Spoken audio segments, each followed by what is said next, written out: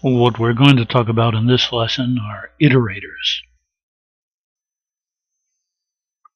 I key in iterator x, ix, equals, and then a list, Sunday, Monday, Tuesday. And I hit enter. The next thing I do is I'm going to take that ix and I'm going to feed it to a special built-in function called iter. What it will do is it wants to return something to me. I have to catch it.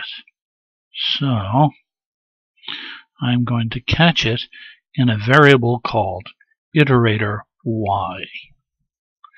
iy equals iter ix. So far, take a list, assign it to iterator x. Then I feed iterator x to the iter function, hand it back to this variable, iy. Now the fun begins. I just key in the following. Next, iy. And watch what happens. Oh, it displays the first item, the 0th item in my list. Well, what if I do that again? Next iy. Oh, it jumps to the next guy. One item at a time, one element at a time, we are iterating through this iterable list, this iterable object here. If I do this again, next iy, I'm going to get Tuesday. And that's how you do it.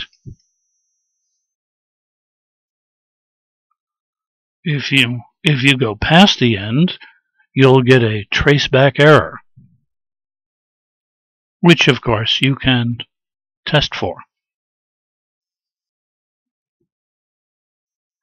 This is George Bull. I hope this video was helpful. Please like the video. I'd appreciate that. And I wish you much luck. Bye-bye now.